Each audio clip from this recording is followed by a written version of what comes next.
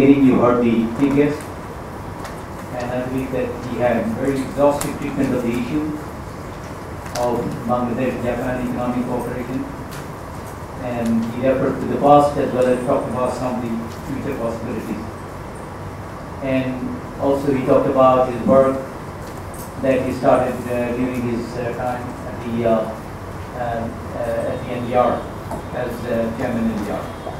And we also had 3 presentations from the Japanese side, and they have raised a number of issues which needs to be addressed. I always say in any business there are issues, there are problems. But if the issues are not resolved timely, that becomes a problem. If the problems are not resolved timely, that become crisis or whatever. So let us keep the issues as issues and deal with it. And we had a few presentations from Bangladesh side, especially on power and energy, automobile,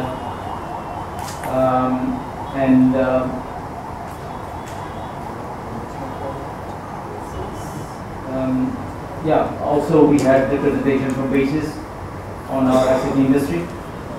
And I would say very intriguing and exhaustive presentation was made by the president of the BDMA, which I call a very, very information-intensive presentation.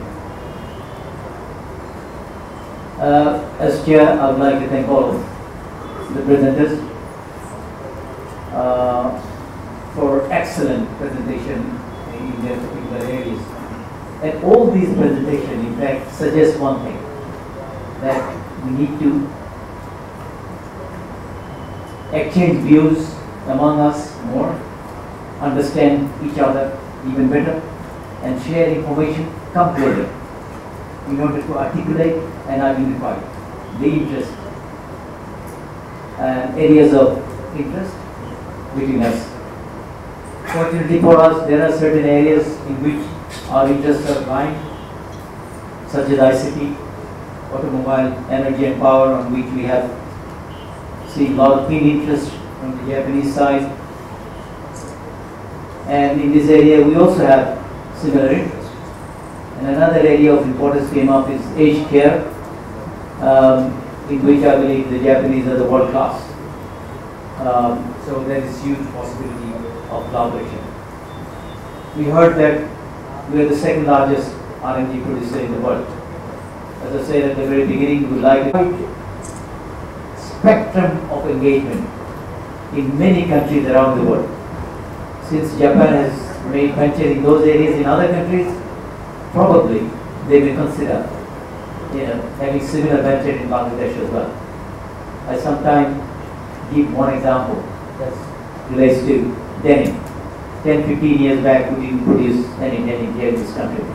Now we are the best producer of denim in the world. So there are many areas, potential areas,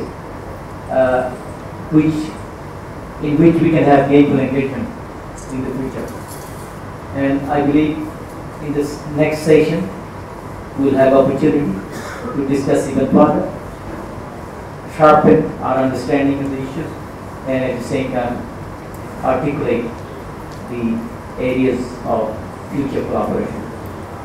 So with these few words, I'd like to conclude and thank especially the presenters, and also thank all of our guests from Japan. And especially I would like to thank JETRO for excellent work that they have been doing in order to have our meeting with our Japanese counterpart here in this country as well as in Japan when he visited last time. So let us have a round of applause for JETRO's commander. And as I said, that some of the organizations very active is BGMA, and our mission in Tokyo has been very active in order to bring us together. So I'd like to thank all of you. Thank you all. Thank you, sir.